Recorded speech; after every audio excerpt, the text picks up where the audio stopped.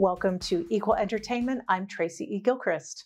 Ricky Martin and husband Juan Joseph are officially ending their relationship. The two released a joint statement on Instagram saying they'll continue to co-parent their 4 children together. Martin and Joseph married in 2017 after first connecting in 2015. Meanwhile, Ricky Martin is set to star in the Apple TV Plus comedy Palm Royale, and later this year will join the trilogy tour with Pitbull and Enrique Iglesias. Jay-Z's mother, Gloria Carter, and her longtime partner, Roxanne Wiltshire, have tied the knot in a star-studded celebration. According to People magazine, Beyoncé took a break from her world tour for the wedding.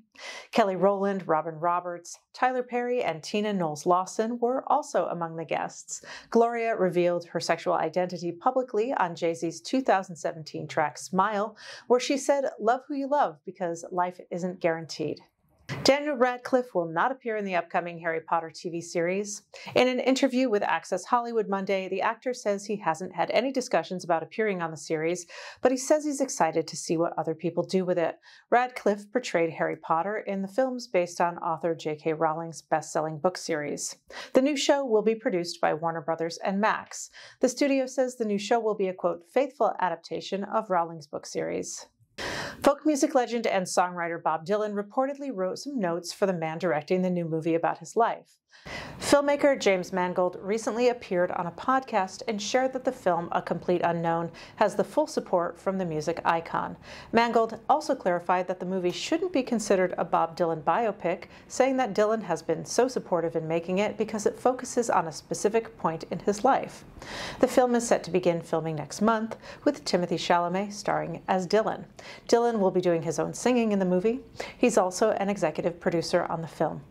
Nimona marches to the beat of their own drum. The shape-shifting, comfortable in their own skin monster, creature, girl is a surprise summer hit.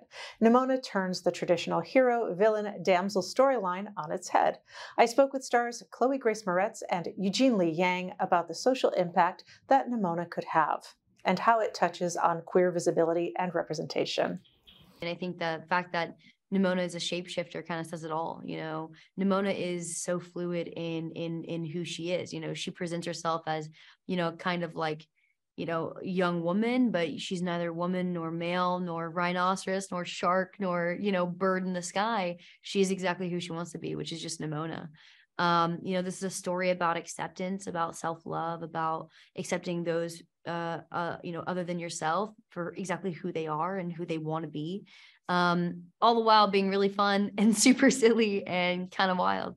I don't want to give away the story, but it is also the story of what happens when people fear the other, fear something they don't understand. And I read this very much as an allegory for what is happening to, especially to trans people in this country, where trans people are being demonized. And I find this to be such an important, beautiful story that you're telling. And would you talk about that a little bit, a little deeper? Yeah. Yeah. I mean, I think this is a story that, you know, really does represent so many things that are going on in our world right now. I think even the landscape of the film, I mean, you look at it, it's a medieval society that seems to be updated, but it's medieval with these medieval archetypes. And when you look at our society, you know, we are in the future right now. Don't have flying cars, but we're near to it. And we're living in a world that has really medieval archetypes, you know, that have archaic ideals that are demonizing, villainizing, and harming, you know, countless people across America and across the world. And I think that this is a movie that encapsulates all of that in such a beautiful way, and in such a pure way. And I really think it's a story that can save a lot of lives, if I'm being honest. I mean, I think that I felt really seen by this project when I was able to finally see it recently. But I also feel like for people that don't understand what it's like to be in the community, it is going to help people understand that in the way that is so true. In that they just are exactly who they are in such a pure sense of that. So yeah, there's I mean, I could talk about it for a million hours, to be honest. What really stands out to me is there's this beautiful love story at the core, a queer love story, and there's not a big deal made of it. It's just a part of who these knights, these heroes are. And would you talk a little bit about what that means to you to be a part of this project that is showing that story.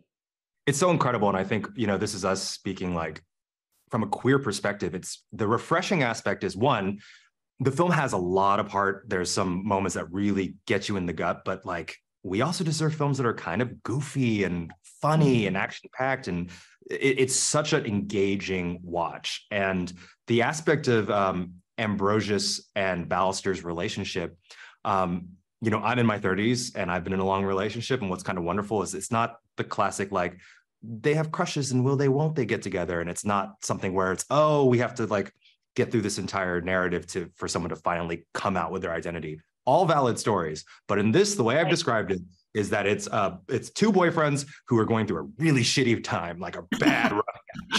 That is highly relatable. They also cast queer and trans people across the board. And what does it mean to you that they took that kind of care to ensure that people were represented behind the work as well? I mean, I think it's really important. Nick and Troy are two of the most accepting people I've ever met. I mean, they are so kind and such good guys. And, they had the opportunity to cast anybody in this, to be fair. And for them to cast people that actively represent the characters, people that are in the community and see themselves as queer and LGBTQ, that is all you can ask for. It's all I can ask for.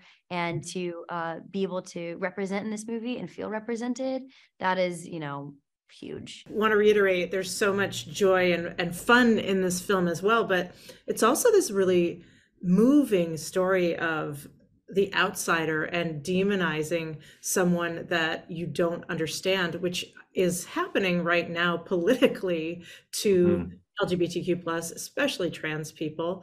And I wonder, would you talk about the importance of showing that? It's really remarkable.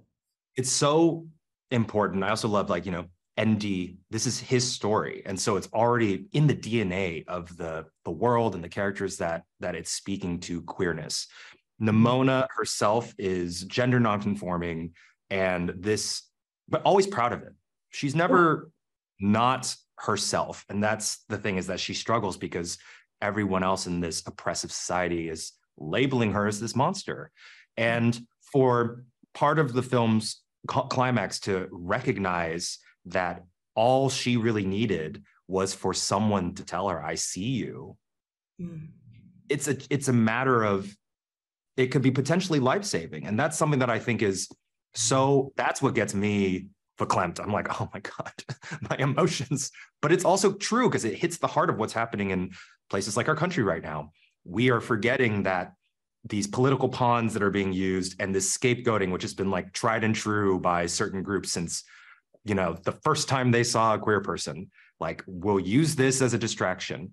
It's affecting real life people and it's affecting real life children. And I think that's the big thing, is sometimes, like, maybe we should just focus on the fact that sometimes you just need to recognize that these people need to be seen, whether it's by a parent, whether it's by a stranger, or whether it's by an animated film. And I think that's what's so beautiful about Nimona. Nimona is streaming now on Netflix.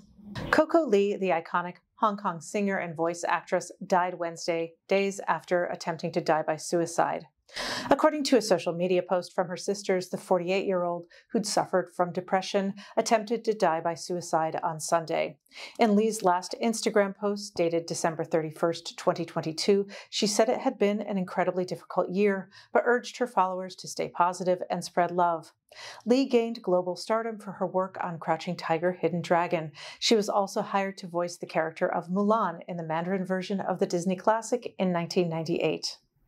No matter why you need support, the 988 Lifeline is there for you. 988 provides free, confidential mental health support anytime, day or night.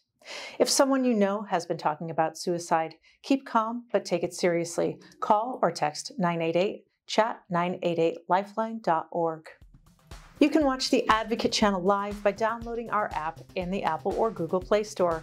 You can also subscribe to our YouTube channel. For the Advocate channel, I'm Tracy E. Gilchrist, and thank you for watching.